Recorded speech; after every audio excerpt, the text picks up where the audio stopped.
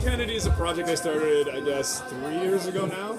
I've been playing in bands for probably like a couple of years, maybe 10 years or something like that. Okay. I got tired of bands breaking up and trying to get through shit, just trying to get through stuff. So I took it upon myself to learn how to sing and start doing production. Okay. Nice. And that kind of gave birth to Ted Kennedy. So I did a 4-song EP that was released in 2014, I think.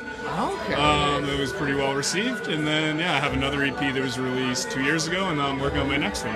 Holy shit, that's amazing. Nice. Cool, so what does Ted Kennedy sound like, or how would you describe the sound? It's always the tough question. It's the toughest question. It's like, I guess what I'm trying to be is like an updated Depeche Mode. So because like my vocals sound, I guess I sound a lot, not intentionally, I just kind of sound natural. That's just kind of what it drifted towards. Yeah. Not that I was like some Depeche Mode head trying to be like rap this sound. That's just kind of what came out. So it's like an updated version of Depeche Mode, maybe like a cross between Depeche Mode and Cut Copy, to describe as. Okay. Yeah. Nice. That's amazing. So, what kind of instrumentation or setup do you use for it? You said you sing. Is it all kind of multi-instrumental, kind of one-man band kind of thing? Yeah, I try to not do the one-man band too much. Like I try not to be doing 18 things at once because it kind of wrecks the performance. So I'm always singing, and then I play guitar, and then I also play synths, and then I have like Ableton triggering stuff in the background, and kind of like being the master. The orchestrator. The second member, who's able to. Oh, okay, nice. Yeah. That's amazing. Is that kind of like what you started off with, or did you over time kind of get to that format or that combination? I guess it started off just as me recording in my bedroom, like even long before Ted Kennedy, when I was just kind of doing my own recordings. I was like recording guitar and singing, and then like very early on, I wanted to combine like electronic music and beats with that. So I got into Ableton very early on, and I just kind of always did that. So then when I went to do my solo project, it was just kind of natural. It was a natural fit. Use those tools. And then as like electronic music became more popular, and I became more into it, I became more into synthesizers and getting that side done. Yeah. So it was like Fruity Loops, then very quickly Ableton, and then straight to Ableton. And this kind of came out this way. And like depending on the night and what songs I'm playing more guitar, less guitar, more keyboard, less keyboard. Okay. Some tracks I just sing. I try to mix it all up. That's amazing. Cool. So, how did that lead to you working on Frequencies? Well, I think this is fairly common for a lot of promoters, at least the ones I know. That it's hard to get shows. So like you end up creating your own. Just make your own. Yeah, exactly. So I started with an EP release that I did at a bar in Toronto called Baseline. That was really successful. Then a friend of mine knew the owner here, and I started doing some one-off nights here. Got a few Saturdays, was really successful. Oh, nice. And then they're like, do you want to do a monthly series? And I was like, okay, I guess. I've never done it before. Yeah. So then I kind of got into that world. Oh, that's amazing. Cool. And as I've grown, seeing like the people who played through here and people who I've played with, and been able to kind of get a good mix of performers and play every month.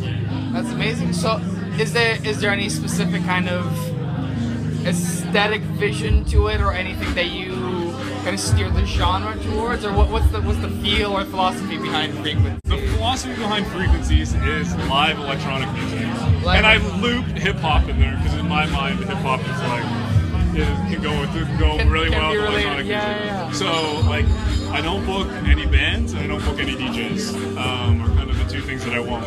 Not that I don't like them.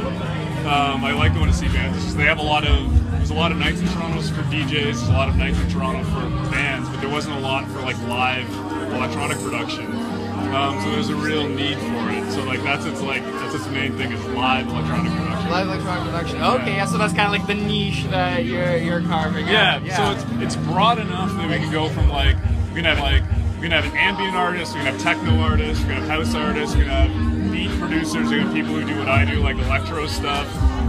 Just as long as there's a performance component, they're kind of allowed to come. It fits the bill. Nice. That's amazing.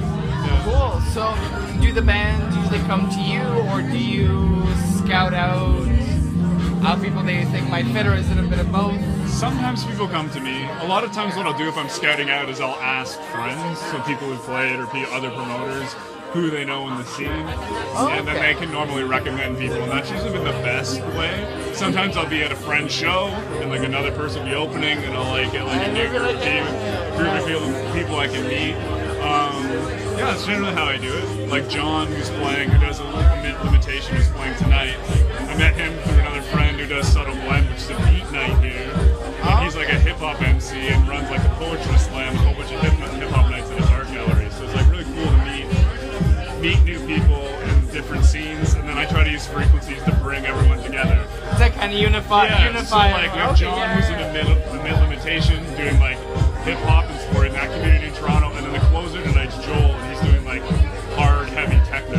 And I don't think they'd ever really play together, so I try to like bring those two. Right, but in this context, it works together. That's amazing. Nice. So how have you found the scene in Toronto? It's vibrant. So there's a lot of great promoters. Whatever like they're doing, like if they're doing like just like dance parties, so techno shows, house shows, hip hop shows, electro shows, bands. There's lots like there's lots going on. They're just not huge, and the talent here is really great. So like Jade Whitney, who opened tonight, was amazing. Like it's just the talent pool just blows me away. It's like running other nights that aren't necessarily. They won't just be like, I'm only listening to techno. Only onto this. Yeah, they kind of like float around to everything. Okay, nice. Yeah. Cool, that's amazing. Yeah.